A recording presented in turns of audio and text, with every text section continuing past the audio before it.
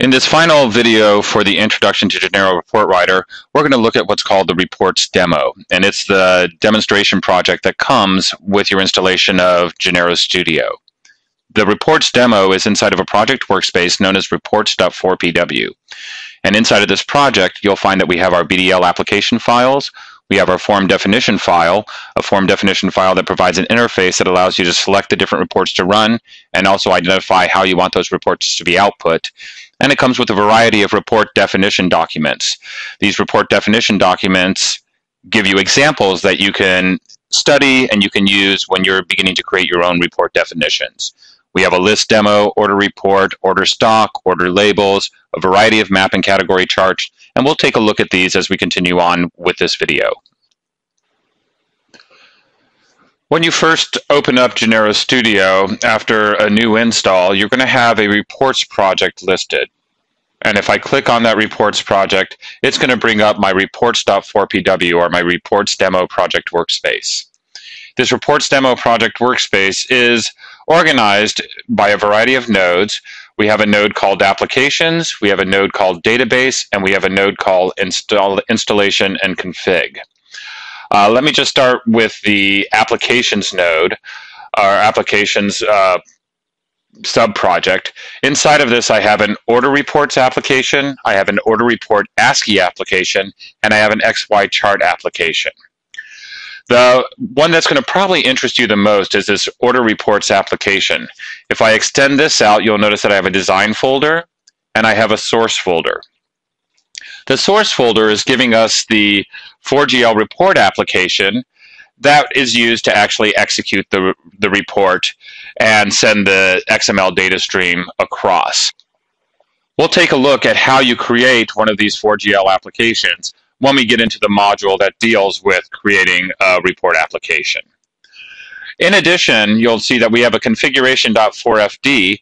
This is just a form designer, and it's a tool that we give you that allows you to select the different reports to see how they view and to select where they get viewed out to, whether it's to an image, to a PDF, or to the report viewer. In addition to having the source or the application that's creating our XML data stream, we also have a variety of report designs. Each one of these is a different report design, a different .4rp file that you would can use. You can open them up and you can use to see how we've created the different demo reports that we're giving you. So look at them as a file of samples. Look at them as a group of samples that you can examine if you're trying to figure out, well, I need to create my first map chart, or I need to create my first list report. These will give you examples that you can use and examine and study to identify how you want to go about building your own reports. In addition to this order report design node, we also have an order report ASCII node. Now, when we talk about an ASCII report, you may have reports that you've already created, that you created before Report Writer came along, and you just want to display them using the Report Writer framework. This is an example of doing that. Instead of displaying it using a form design or using a report designed in Report Designer, this goes ahead and takes the report definition from the 4GL itself and just displays it using the Report Writer's report viewer or using the Report Writer framework. There's also a demo called an XY chart. So if you want to see how an XY chart is being built and displayed, you would go into that node. The database node is, if you are using an Office Store database, this is our database definition. By default, our 4GL application is actually taking this data from a .unl file. So you can run these without having to worry about a database or without having to create a database on your own system. If you do want to create your own database on the system, that's where you would go into the install and config, and you would use this create Office Store application to create a demo database that would be used for the report writer. And if you do that, then you would have to go into the 4GL program and switch a flag that allows you to view things, or allows the report application to not use the UNL file anymore, but instead to use the database. For now, I see no reason for you to actually have to go and use a database. You can use the .unl file and still get the experience of writing your 4GL applications and get the experience of going out there and creating report designs. If you want to physically find the file itself inside of your gsddir/samples/reports, you'll find a reports.4pw file. And that 4pw file, again, is the project workspace that contains our reports demo. Inside of this, there's going to be the 4 programs. You can create the database if you want the report to run from a database.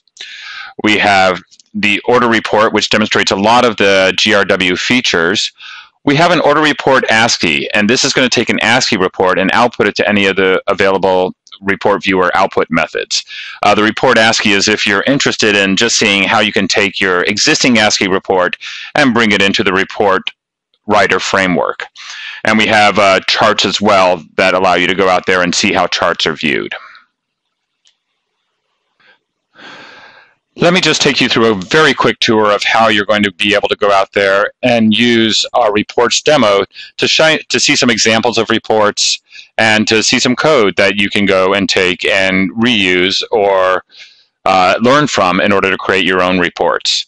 The way we've set this up is we have a form out there, the configuration.4fd, that allows you to select these different report designs, these different .4rp files, and display one at a time. So if I select the order report, and it's my default application, and I run it, it's going to bring up my configuration form, and in here you can see a list of the reports that I can run.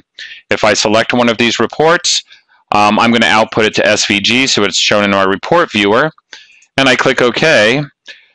We can see down in the output box that it was actually processing the report, and now I can see it actually brings it up inside of the report viewer itself. So that example, when I clicked on list report, it brings up a list report. Now what this list report is, or how it's formatted, I can find by just going and looking at my listdemo.4rp. If I select this, you'll see that I have my report demo.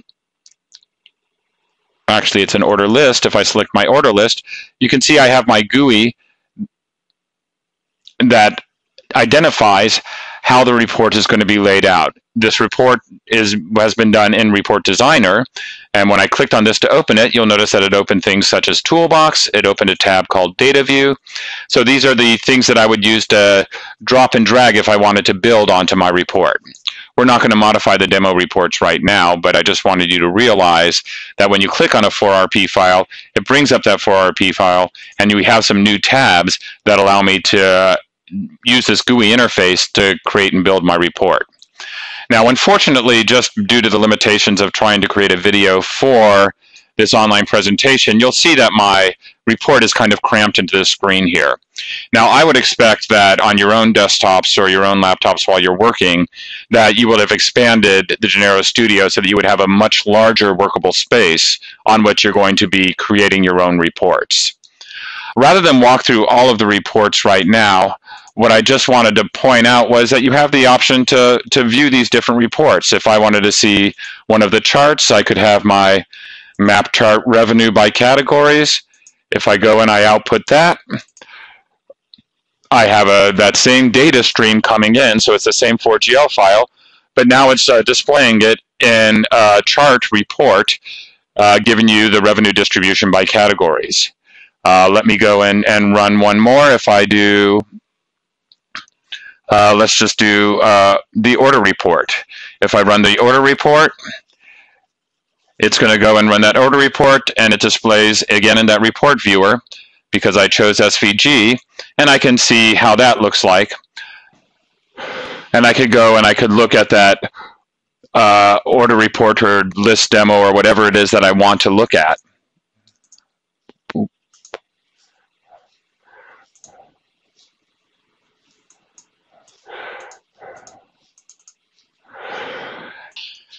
And from this, I'm able to see how we develop that report inside of Report Designer.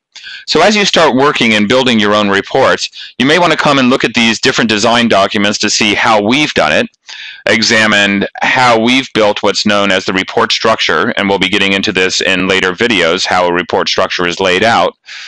And you'll get a better idea when you're trying to create something similar to what we have up here in a demo, how you could piece it together, how you can structure it, what the different properties are that you're going to be setting for these different nodes or these different objects that are inside of your report.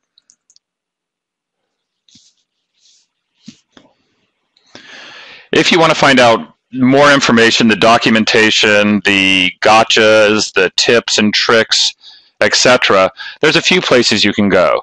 The first is to use the Genero Studio documentation. So if I click on my little documentation button, it brings up my help window, and in my help window you'll see that Genero Report Writer has its own folder, and inside there's all the documentation we have regarding the Genero Studio Report Writer.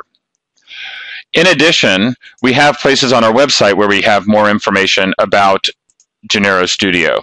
So if I go to the support section of my website, of our 4J's website, the first section I want to point out is we have this FAQ.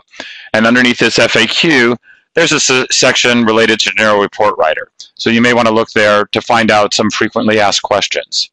In addition, we have a forum. And this forum has become an active part for people to discuss the type of things that they're trying to do. So I could go into my Genero Report Writer forum, and inside of the Genero Report Writer forum, I can see what other people are trying to do, what kind of tips and tricks have been given out there, what experiences people have had, and how they've worked around issues or how they've developed solutions to get the reports that they're trying to get. So again, you have 3 places that you can go to find out more information. You can go to the online help. You can go to the FAQ section of the report website, of the 4J's website, or you can go to the forum and look at the discussion topics that have been brought up concerning Genero Report Writer. This completes the first chapter we have of our training course, the Introduction to Genero Report Writer. While I'm not actually able to take direct questions from you now, this concludes this part of the video. And in the next section, we're going to be talking about installing and licensing Genero Report Writer.